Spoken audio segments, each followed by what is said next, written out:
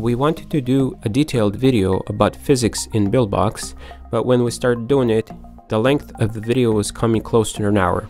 So we decided to break down the video in separate parts. This video is not going to be on specific topic about physics, but it'll just show how to set up physics for two sports, basketball and soccer.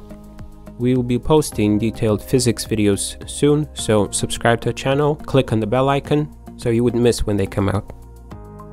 Buildbox is having another game jam, and the theme for it is sports. They also provided free sports assets that you can use in your game. We'll use those sports assets to set up some physics for some sports. Let's start with basketball. Let's drop a basketball court, basketball hoop, and add a basketball. Resize it to 0.03. And let's turn on physics for our basketball court, and they have it set it to static, and we'll also turn on physics for our hoop. And let's also switch to landscape, and let's see what we have. So as we can see that there's some weird physics going on with our ball, and also our hoop is not being displayed properly.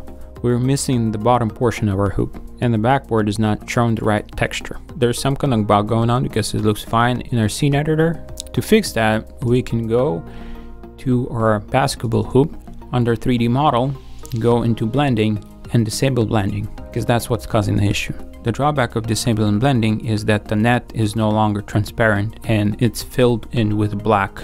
But we're not here to talk about textures, we're here to talk about physics. So if we turn on our collision editor and take a look at the collisions that are used. For the basketball court, a cube is being used. For a hoop, a mesh is being used. And for the ball, we also have a mesh being used. So what we want to do is switch from mesh to a hull instead. When we make that switch, we don't have that weird physics behavior on the ball when it hits the ground. If you want to add some bounce to your ball, we can change that by going into our ball, and let's set bounce to 1. The bounce is calculated from two objects that collide. So if we set bounce to 1 and the bounce of our floor is at 0.1, we're not going to see that much bounce.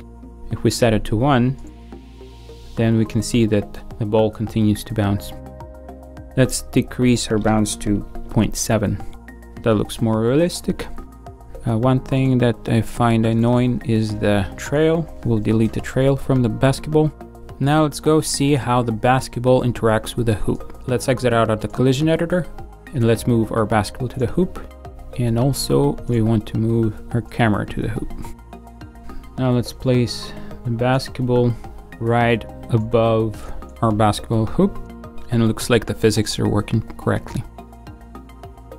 So this is a setup that we could do for basketball. Let's try doing soccer now. So let's add a soccer field, let's add a soccer goal and a soccer ball. Resize it to 0.05. Let's move our camera closer and let's set up the physics. Turn on physics for our soccer field and our soccer goal. And let's go to the collision editor and check our collisions. For the soccer field, we have a cube that is being used. For the goal, we are using mesh. Let's go to our soccer ball. Let's remove our trail and add a is touch node and a jump node. And what we want to do is when the soccer ball is touched, we want to launch it into the -15 and 5 up. And let's actually change our world color to a sky color. Now we can see that we're also having that issue with texture, and when we have the ball set to mesh and the goal to mesh, there's no physics collision between them. So that's another reason why we actually want to set the ball physics to hull. Now let's go fix the texture issue.